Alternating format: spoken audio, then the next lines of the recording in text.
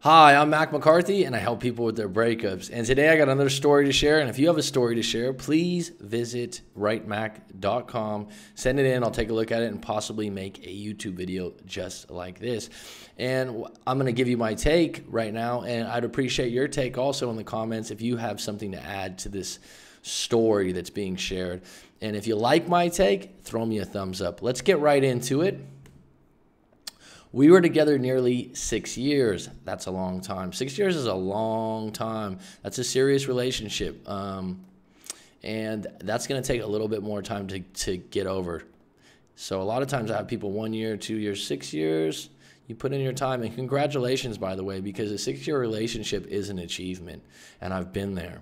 We broke up 2 months ago. We lived together for 2 of those years. And then the last year moved in with my parents to save for a mortgage. Okay.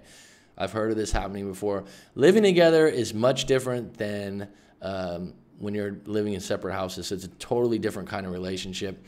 And add in the fact that you moved in with your parents with good intentions can definitely add stress to the relationship. So I understand where you're coming from, but I've seen this go wrong before. This is our first ever breakup, and to be honest, I think neither of us expected it.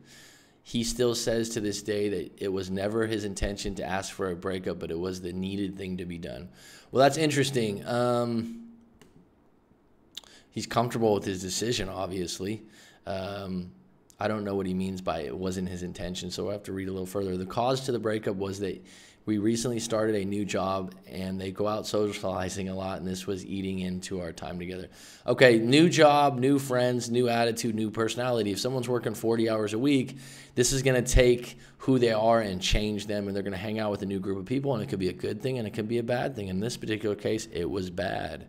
I have recently started my teacher training and been focusing on that. Well, congratulations. I've been a teacher for 9 years, and I love it. Highly rewarding career, I believe. It has been for me. Therefore, we started to neglect each other. There you go. It all blew up. Dun dun. In an argument where he said he only saw me as a companion, that he felt lonely and worthless when around me. Well, isn't that a statement? I'm going to do a separate video on this, but I think, and I'm not saying this about you as an individual, but I think women sometimes really want to get appreciated and loved and complimented, and they kind of lose track that men want the same thing sometimes, especially in a long relationship. And I'm not saying you did this, but the idea that he felt lonely and worthless. Worthless is a very strong word. It's how you use language and how you use words. That means that, you know, unappreciated. That's a strong word, to feel worthless. It means that he's never satisfying you. He's never impressing you. I'd become very bored and predictable. Since then, he has been enjoying the single life, going out drinking most nights and doing God knows what. Well, when he's single, and he has a right to do what he wants to do. And it's no longer your responsibility when you were in the relationship to tell him what's wrong and what's right. And if he was feeling worthless and lonely, I'm sure it's fun right now. But at some point, you know, you're together 6 years. He's going to miss you at some point. What he does in that time, I don't know. I recently learned from a mutual friend that he has been talking to other girls also. You don't want to know that. That doesn't serve you. Throughout all of this, he has been telling me he misses me and loves me. If you've been together 6 years, you lived together 2 years, you had a lot of plans, regardless if you get back together or not, he's going to miss you at times. You were very close. But he doesn't see it as enough to work. He says he thinks of me daily, and the drinking stops the pain of missing me. Well, you're not going to, that's not highly productive to be using that as a stopgap. But again, it's not your responsibility to get him to stop drinking. I have agreed with his decision, as I do see the breakup as a great reality shock. Well, good way to put it. It has enabled me to refocus, go to therapy about my withholding of emotions issue. Okay, so in a breakup, you learn a lot about yourself if you do it right, because you go, okay, I'm so upset about this. Let me learn a little bit more about myself, because that's what I control. However, he will not see the changes and says he will never get back together. Okay, never is a strong word. Stop talking to him and see what happens. Pull away all your attention and emotion away from him and see what happens. He needs to focus on himself and change himself to be happy and seek validation from others. Well, if right now he's living single life and getting drunk with his buddies, I think you guys are going in different directions if you're in therapy and he's, getting drunk. Christmas passed and he did not message me. The last contact we had was me saying that the next time he contacts me, it needs to be about reconciliation. Nothing else is enough for me. Okay, well, you need to take the power away and just block him on social media. Maybe change your phone number, because if he's making statements like he'll never get back with you, but he still wants to talk to you and still misses you, that's just not going to serve you, and that's not what you're looking for. And the fact that you need to state it to him before you talk, that makes it controlling, and it makes it feel unnatural for him. If you're saying like, well, if you call me, it has to be all in. See, when people break up, nobody wants to be told by the other person what to do. If they're going to get back together, it needs to be natural. It needs to be organic. You need to start over again. You don't need to put these, well, if we talk again, we're back together. It doesn't, whether that's the man or the woman doing that, it usually doesn't work. We haven't talked in a week, but he watches all my Instagram stories, and my mutual friend says it's clear he is missing you.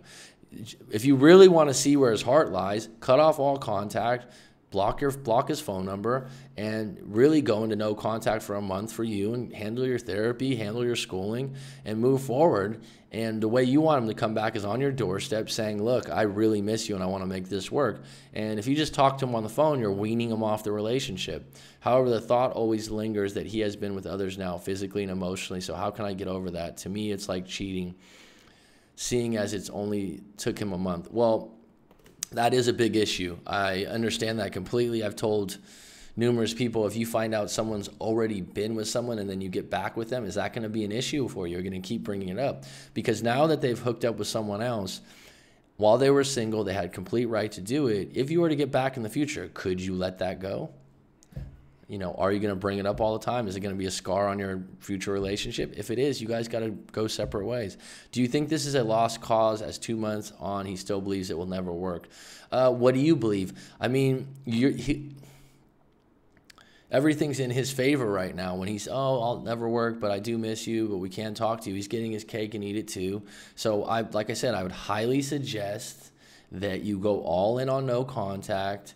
You go all in on no social media, and then see what happens. And you just got to go forward for yourself. Is it a lost cause? All right, this guy's drinking the breakup away, right? He's changed quite a bit. He said the relationship made him feel lonely and worthless. What are you chasing?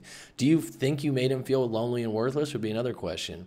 And are you comfortable? Let's say you get back together. He has the same job. He has the same attitude of going back out. Is this a relationship you want? And are you going to be able to actually have a relationship with someone that's been screwing around the last month? Now he has that validation from others. Is it enough for him to never come back? Who knows, really? I don't know this individual very well, but I'll tell you this. You don't need to spend time guessing, hoping, and wishing. You need to move on with your life. Go all in on your teaching career. Go all in on your therapy, and really work on yourself. And this is going to take some time. And if he comes back, he needs to be at your doorstep saying, I want to be with you. I want to make this work, and I want to put this relationship in the same place you want to put this relationship. Because if you were saving up for a mortgage, that means you were looking at a long-term thing. And right now, he wants to be a little bit selfish. Can you handle that?